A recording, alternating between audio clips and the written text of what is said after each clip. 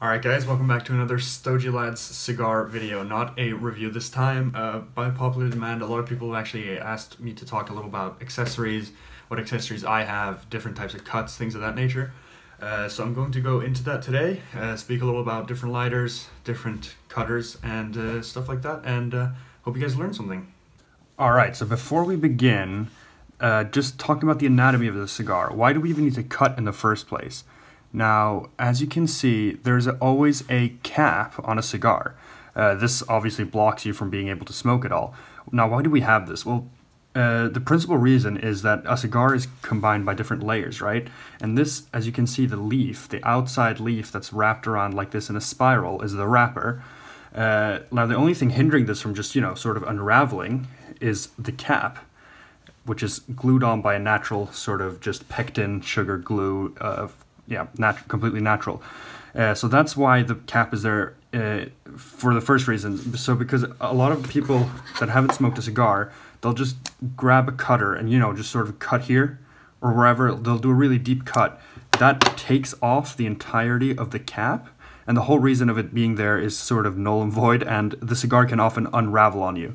So that's a really important reason of why we even cut cigars in the first place, why they even have a cap. It's not just, aesthetics or whatever. There actually is a reason. So now that I've taken out this cutter, I might as well talk about it. This is the most, sort of standard cigar cutter, the one that people recognize the most. It's a standard double blade. So as you can see, there's two blades that I can manually open and close. Just a guillotine sort of cutter, and this just does a complete straight cut. You want to just take the cutter and cut the top of the cigar, opening it. So that's the most standard. This is by Prometheus. This is a really high quality one.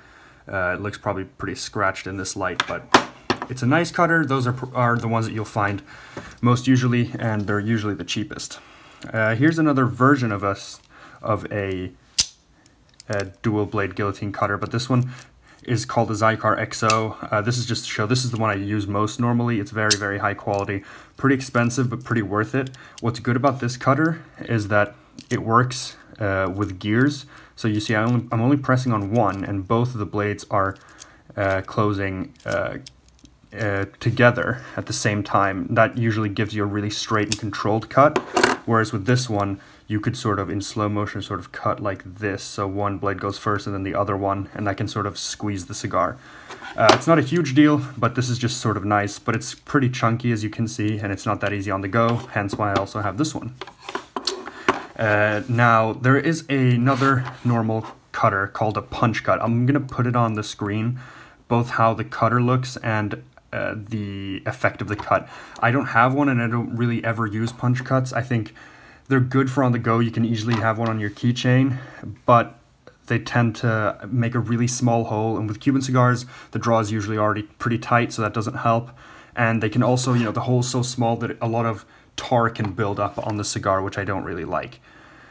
So a punch cut for me is not something I use, but I will put it on the screen so you guys know what it is. And then there is a third very popular type called a V-cut. Now, I just picked this up recently, actually. I don't V-cut too often, but I do like to have one every once in a while, so I picked up this pretty cheap one called Firebird. It's by Colibri, a very famous brand, so it is very high quality. Now, as you can see, a V-cut cuts a V, so you can see that it's a sort of angled cut here. And I will demonstrate this on this leaf by Oscar, so I'll show you the different cuts. Let's see, I hope I don't choke this here. Yeah, so that was a good solid cut, very sharp cutter, and you can see it makes a V. So it actually has, even though the draw looks, or the opening looks very small, since it's angled, it actually is a pretty big open draw, and I'm going to try the draw here. Yeah, so perfect draw on the cigar. Very, very nice cutting style. Some people say that it sort of focuses the smoke and makes the smoking experience a little more intense. I find that it just, a lot of it is just basically looks, so it doesn't change it too much. Maybe it's placebo, I don't know, maybe maybe I don't actually notice it, but I don't think it changes that much. Then you can do a double V-cut, and it makes this sort of crown cut is what it's called. Looks kind of crazy, but that V-cut is a really nice cutting style, and it's preferred by a lot of people. But obviously the most famous is the straight cut.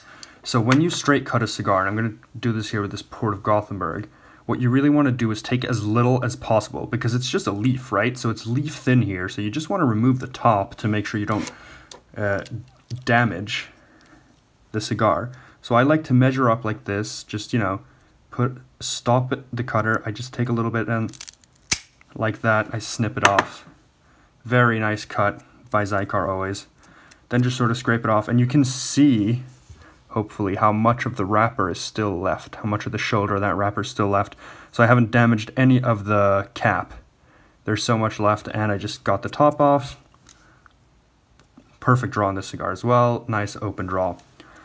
And that's how you want to cut a cigar. So make sure you don't take too much off. That's a rookie mistake, and I did that mistake all the time, trust me. So, you know, I actually never had a cigar unravel badly on me, but it definitely did happen. I just didn't really know where to cut, you know, and it felt like more controlled to cut further down, but it actually will work against you. So there you have two of the main cuts, really. I mean, some people do use punch often, but I think it's more an on-the-go thing. People don't use it too much.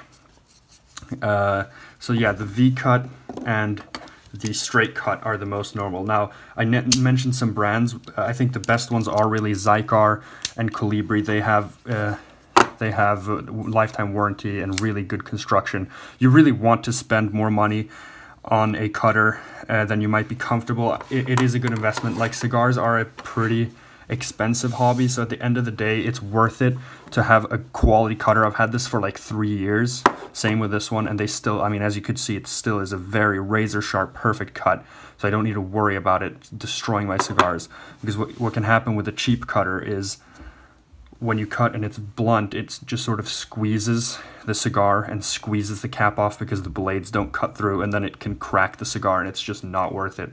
I mean, you're going to end up spending more on broken cigars than the cutter in a long run. I mean, this is like a $100 cutter, but I've had it for 3 years. So, you know, if I have it for like 3, 4, 5, 6 more years, you know, it's very, very little I'm paying per year, just assuring that my cigars are cut well. So that is it for cutting the cigar. I hope that cleared it up. Now, moving on to lighters. This is also a very big topic. Now, I must say I'm not a big accessory guy. I prefer to spend more on my cigars. I like to have, you know, quality accessories that I can keep, but I don't have many. I don't collect many different types. That can be seen in the fact that I just bought this V-cutter now, and I bought a very cheap one just for functionality, because I'm not huge on getting tons of accessories. But I have a few lighters. Now, the first one I'm going to show is the simplest one, and for a beginner it works perfectly fine, even though there are conflicting attitudes online. Now, this is a cutter this is not a lighter I use. This is just one that was laying around the house. I don't use this lighter, but this is what you would call a soft flame. So it is your classic, you know, lighter flame that people use to light cigarettes, candles, whatever. That's a soft flame lighter. This is just a Bic, and a lot of people online, I thought for, you know, my first year or so smoking cigars that you couldn't use this. I was always told don't use this type of lighter, but it's perfectly fine. It actually uses butane, normal butane gas, the same gas that you'd use in any premium lighter, so it won't taint the flavor of your cigars at all. It works perfectly fine. Now, the reason I don't use a Bic is, or any soft flame at all for that matter, is that this doesn't use outside. This doesn't work outside. As you see, a little bit of wind and it goes out. So if I'm outside at all, which I only do smoke outside at home, I have a balcony here and I don't smoke indoors, so it's very hard to use this, even a small breeze, and, you know, I mean, you see the flame just moves around a lot. It's very hard to light. But there are people that do love soft flame lighters because they feel like it's a more controlled, relaxed experience. So you have, you know, St. DuPont, a lot of people know that brand. It's one of the most famous ones in the world. They have extremely expensive, you know, like $200-300 US soft flame lighters that people use in their own private lounges. Now, if I do have a lounge sometime in the future, I might use one of those, but now I don't. Now, you can also use with matches, of course. A lot of people do that. I do have matches, but, you know, I'm not going to show people matches. I think everyone knows what a match is. I don't use matches, though, for the same reason that I don't use a soft flame lighter. It just is impossible outdoors, pretty much. You can also light a cedar. So I actually have cedar wood here. This is actually from a Bahiki box. I wouldn't like this, but you can use sheets of cedar and you can just break a piece off, light that, and then use the burning wood and light your cigars. A lot of purists like that. It's a very, you know, simple, pure way of lighting your cigar, and people claim that it doesn't taint the flavor, although using butane odorless gases won't taint the flavor at all, obviously. And I've taken up that tainting cigars thing a few times. Some people like their Zippo lighters. They have and collect Zippo lighters that use lighter fluid. You really don't want to do that because lighter fluid has a strong odor and strong flavor that'll taint the flavor of your cigar. It'll put chemicals in, you know, the lit part of your cigar that'll infiltrate and make it taste really bad, and the whole reason of smoking a cigar is flavor, right? So then you've wasted it. Another type of lighter, most common I think among, you know, non-novice smokers, is a jet lighter. So you can see that, yeah, I'll put my hand so you can see that burning blue jet. Just putting butane in. This is my Prometheus Retro. It is really, really slim and portable. Again, it'll look really scratchy in this light, but it actually looks nice in real life. This is a very expensive but very, very good investment. Another accessory that I've had for over 3 years now. It just works without problem all the time. I've never ever had an issue with this lighter. It has a perfect, you know, controlled jet flame that is so easy to light your cigar.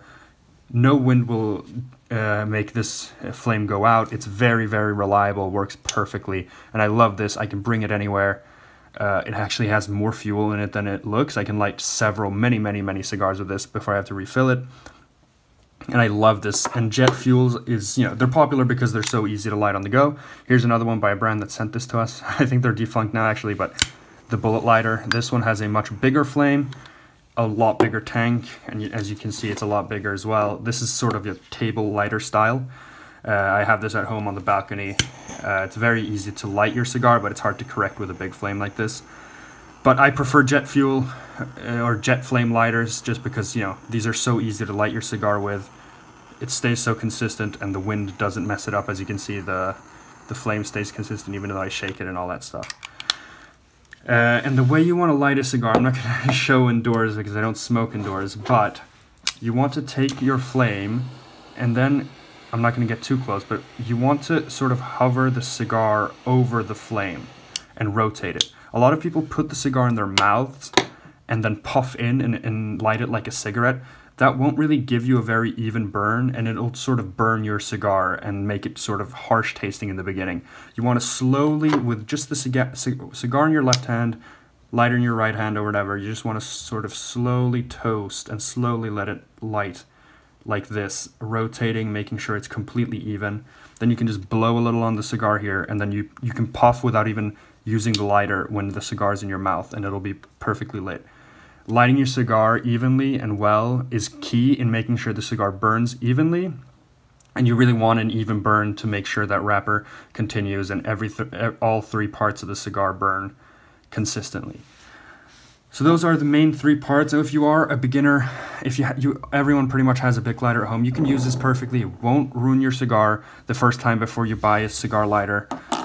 But I do recommend, if you get into the game, you know, I spent $100 on this or something, and it's worked perfectly for years and years and years. It'll probably work for many, many more years to come. It is worth the investment.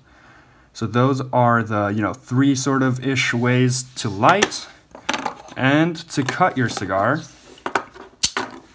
I hope that this, you know, helped everyone. I hope everyone learned something here, and I hope everyone found it interesting and saw, you know, people that have asked what are my accessories. These 2 are probably the ones I use the most. I love this lighter, I love this cutter, but for a V-cut every once in a while, this Firebird comes in handy. And when I'm on the go, you know, this very slim Prometheus combo works perfectly as well. Thank you guys so much for watching. Stay tuned. I think this is the next cigar I'm going to review, the Leaf by Oscar, Connecticut, that I just cut now, so that'll explain in the next video why I'm not cutting in the video. But yeah, thank you guys so much for watching. Stay tuned for the next review, and as always, I will see you guys in the next one.